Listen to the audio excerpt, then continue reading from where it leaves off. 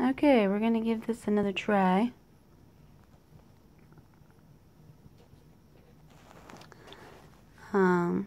So here I am at U of M Hospitals. Been here 10 days, going on 11. And, first couple days I did a lot of just watching TV and sleeping because there really wasn't much else I could do.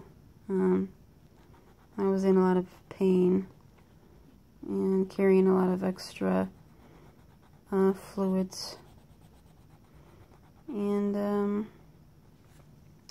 I decided to start getting out and about and walking on my floor whenever I could. And today, some girls with a library cart came by, and they had books, magazines, and they had coloring books and crayons. I thought that'd be fun. Coloring makes me feel, I don't know, happy. It reminds me of when I was a kid and we get together with all of the cousins and go to Grandma and Grandpa's house for whatever holiday or birthday it was. And we would be in the basement. There'd be a couple of the aunts down there, like Aunt Sharon and Aunt Kathy, maybe Aunt Debbie, and my mom. And, we'd have all kinds of toys, and different cousins would be running around like crazy and throwing balls and chasing each other, jumping on mattresses.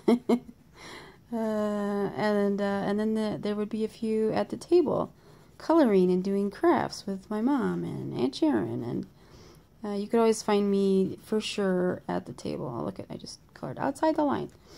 That is something that I've always enjoyed. At school, art was always my favorite class. And as activities, if you had your choice of activities and one was playing, I don't know, dodgeball and the other was coloring, I'd be coloring for sure. Now, obviously, this is no masterpiece, but I find it relaxing, and when I'm done, I've made something that is fun and pretty. My husband, on the other hand, Joshua Pomeroy, he is flippin' amazing with a crayon. He can make it look like a watercolor painting. That's one talented guy. You should check out his website and our business website at PomeroyJoshua.com and PomeroyCreative.com, and get a glimpse of some of the things he's done. But he's been drawing and painting and coloring since he was like 5, and so he's got 25 plus years under his belt, and he is amazing. I've been crafty and creative for about the same amount of time, but I haven't quite perfected the art of coloring the way he has. He does shading and all that kind of stuff. But I think when you're coloring, it's not about being the best or, about making a masterpiece. It's just about relaxing, being creative, enjoying yourself, which I kind of feel like anything you love doing or anything that's worth doing, enjoy yourself. It's your life. It's important to have a good time and spread happiness. Like me here at the hospital, I certainly wouldn't want anybody calling me or texting me or messaging me and saying, "Oh, poor Laura, you've been in the hospital 10 days." I see other people around me, and I can hear others hurting and suffering, and I'm really not. It could be so much worse, and I'm really grateful and blessed to be here because I'm being well taken care of by the nursing staff and the doctors here. And I also get to, in turn, sort of take care of them by, not demanding very much of them and being grateful for everything they do for me and trying to make them smile and laugh when they come see me. I keep my room smelling pretty for them. It's a relief to come in my room because some of the other things that they smell while they're out and about working aren't so lovely. And I enjoy being that kind of like ray of sunshine in their day. And you know, I crack jokes when I can, and you know, makes them laugh. And I just kind of feel like, you know, I gotta consider it a blessing to be here, and almost my job. You know, yeah, I have to deal with some health issues, and I have my whole life, and maybe will the rest of my life, but that's okay. God is still my God. He's still my healer. I still trust him, even if the healing never comes.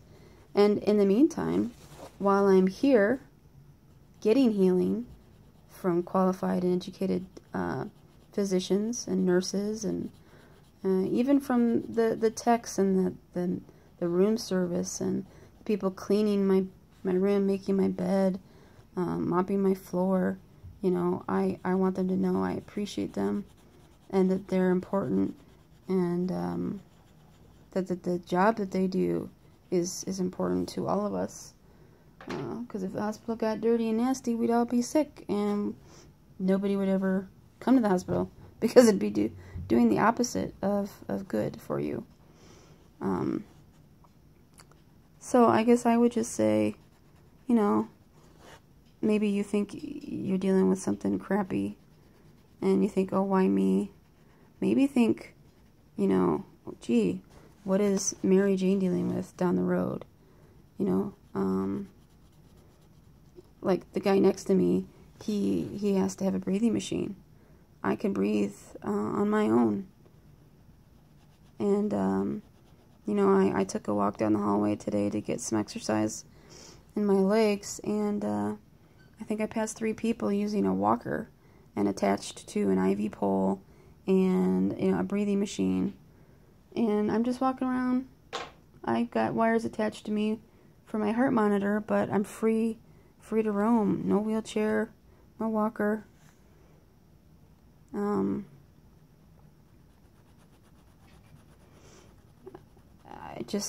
There are so many people out there who have it worse than I do, fighting terminal diseases, healing from major surgeries, and you know,